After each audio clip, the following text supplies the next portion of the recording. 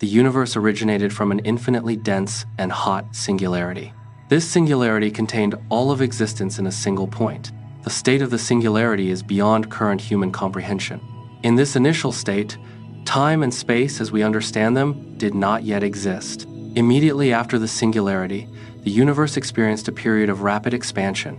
This expansion is known as inflation. During inflation, the universe expanded exponentially. Space itself stretched from subatomic scales to astronomical dimensions. This dramatic expansion occurred in a fraction of a second.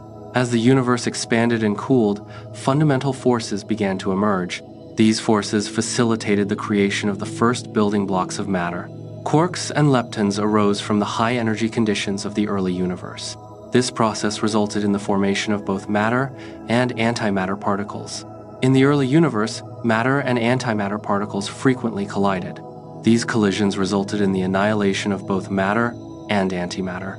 A slight imbalance existed, with marginally more matter than antimatter. This excess of matter is the origin of all observed stars, galaxies, and celestial objects. Approximately 300,000 years post-Big Bang, the universe cooled significantly. This cooling allowed electrons to combine with nuclei. The combination formed neutral atoms, marking a key transition. This process released a vast amount of light, now observed as the cosmic microwave background, the echo of the beginning. Follow for more episodes on Beyond the Horizon